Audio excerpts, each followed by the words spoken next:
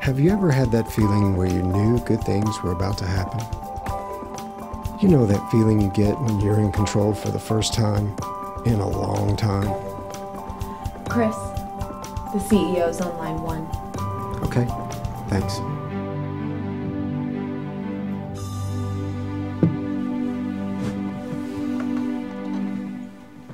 Good morning, sir. Chris, our European importer called.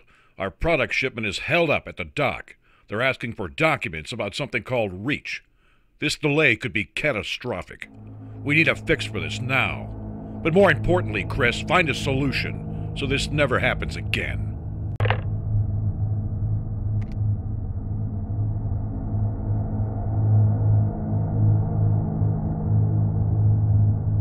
I don't know about you, but that feeling doesn't seem to come around that often.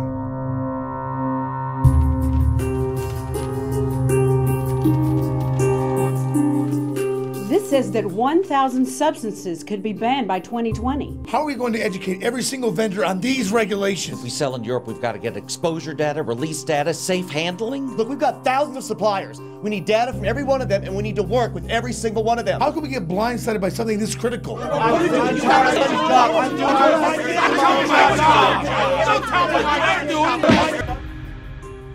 I expect you to find the answer. There has to be someone out there who's figured out how to do this. Find them.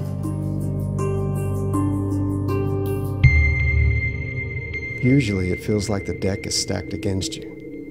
You do everything you know to do, but when they change the rules on you, it's like you're set up to fail. And just one mistake, just one, can negatively affect not just you, but so many people you care about.